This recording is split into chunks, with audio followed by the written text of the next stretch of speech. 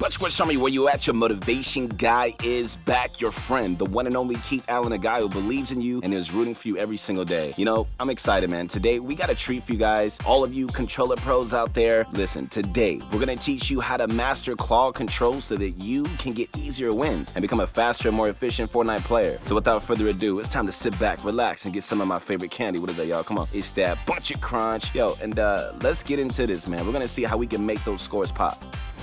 All right, so the first thing that you guys need to know on your quest to master claw is really understanding like what it is and how it can benefit you. Okay, so if you're in a controller, then claw can really help you become a much more versatile player so that you can perform actions faster and react to enemies around you more efficiently than you ever could before. All you need to do is just position your index finger in a claw formation and lay it on your X, Y, A, and B buttons. For PlayStation, this is gonna be your square, triangle, circle, and X buttons. So the purpose of this is really to make sure everything is within reach so that there is less delay between you and deciding to perform an action and just getting your finger where it needs to be to input the command. Not only that, but with this playstyle, your thumb should never have to leave the sticks, allowing you to maximize the effectiveness of your movement. Fortnite is an input-heavy game, and to go pro at it, you need to know how to aim and build, edit, and track your opponent sometimes all at once. You're gonna be saving so much time, man, between actions, and anyone who plays competitive understands that these brief seconds can actually affect the outcome of a fight. With enough practice, I mean, you're gonna be able to stand up to even the mightiest keyboard players, I'm telling you. Let me ask you this, you guys need more help training? Click on the link below and visit ProGuides.com. You're gonna be able to connect with our expert level coaches who can really kick you into gear, learn landing strategies, master your building techniques, and learn how to put the squeeze on your opponents. Let's just see how we can help you become the pro that you wanna be.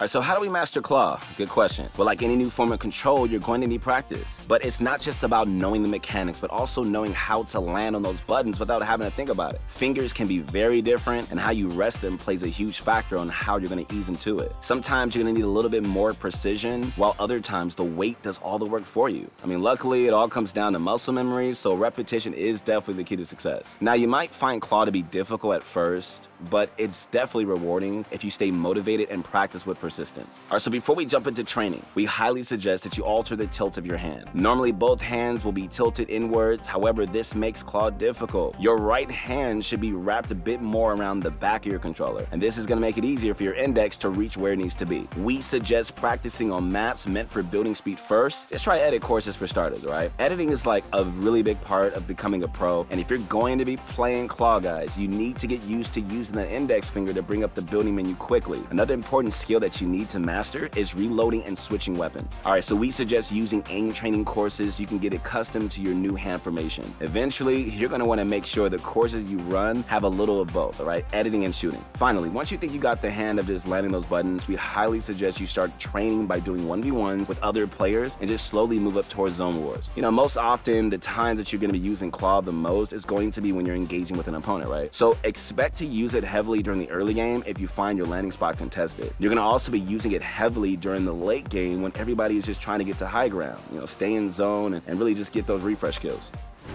All right, now claw is pretty goated. However, there are also some alternatives that you can use to further enhance your experience. All right, so one of the main reasons for using claw is being able to hit more buttons quicker. I mean, this has always been the benefit of playing on keyboard. You know, everything is just more customizable, right? But for controllers, getting paddles is the go-to alternative to boost performance. Paddles can be found on special scuff controllers. One such example is the Xbox Elite controller that has those neat paddles on the back. Another option is to obtain paddles separately and just installing them on your current compatible controller. You know, whatever the case, paddles are good, but that doesn't mean that you need to completely just stop using claw if you get them. Essentially, you know, anyone can go pro using any controls if they try hard enough. But it's just being able to do what you're comfortable with that can really take you far. Using paddles in combination with claw, I mean, it gives you just even more ways to customize your controls to fit your needs. And this is going to ensure that almost every finger on your right hand is going to be actively doing something during the match. So don't rule it out. Okay, guys, now for the question of the day. Bunch Squash Army, you guys ready for this? What's your controller preference? Use a standard controller, Scuff, PlayStation, Xbox? Leave your comments down below.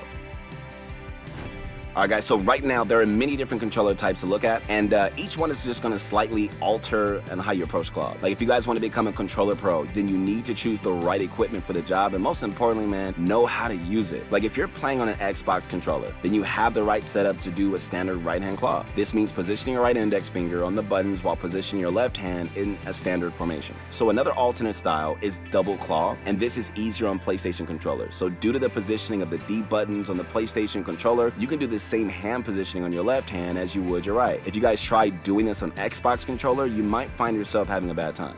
You know, using your index finger to control your movement can be challenging. Then again, we've seen people do crazy things to boost their skills. Now, like, there is a slight difference between PS4 controllers and PS5 controllers. If you've had the pleasure of just handling them both, you might notice that the PS5 controller sticks out a little on the top while the PS4 controller is a little bit more flat. The PS5 controller is just going to slightly elevate your index fingers a bit more due to the curve to be prepared if you're planning to jump from PS4 to PS5 controller. I mean, it could just throw you off slightly at first if you're not expecting it, but other than that, I mean, it's still suitable for double claw. Not to mention, PS5 controllers have the special benefit of being compatible with gyro controls, so just make that what you will.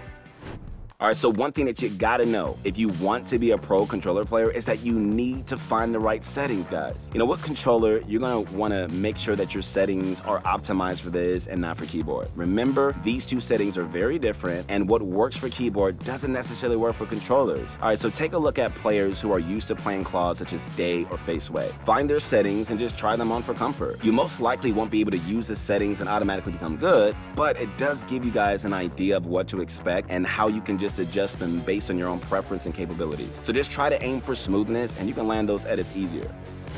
Alright guys, now when you're playing claw, there is one thing that might be running through your head. How do I prevent my hand from cramping up? Whew, that's tough. Well, we got some good news for you. Alright, your hand shouldn't suffer any long-term issues from playing claw as long as you know how to take care of yourself. Like in fact, most of the time, man, if you feel some discomfort, it's just going to be when you're first starting to play claw. This is because your hand isn't used to the positioning just yet, but just give it some time and you're going to start seeing yourself get more and more accustomed to it. Remember guys, stretching your hand before a practice session is just a great way to increase your reaction time and have nimble fingers. This goes not just for claw players, but any pro player on any control scheme. I mean, don't forget, also, just don't forget to take breaks every now and then, and don't overwork that hand either.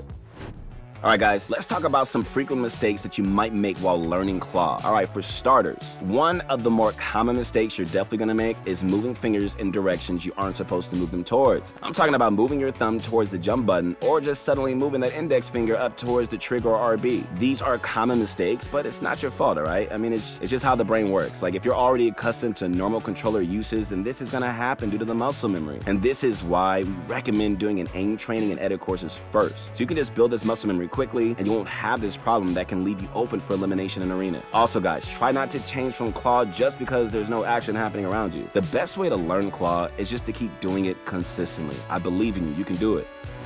Alright, before we wrap things up today, don't forget to visit ProGuides.com for some expert level coaching. Bunch of Regrets Army, where you at? Your motivation guy is back. That's gonna be it for today. Remember, I'm your #1 fan. Don't give up. I know it's frustrating. I get the journey. You know, anything that you learn, anything that's out of your comfort zone, it's gonna be annoying. You're gonna just wanna quit. I get it, but just stick with it. If you wanna be the best, you're going to be the best. Connect with me on my Instagram at Your Motivation Guy. Remember to practice, practice, practice. And practice makes perfect. It really, really does. And you do this, you're gonna find good results. Make sure you guys stay tuned for all the new content coming out. We'll see you soon. Peace.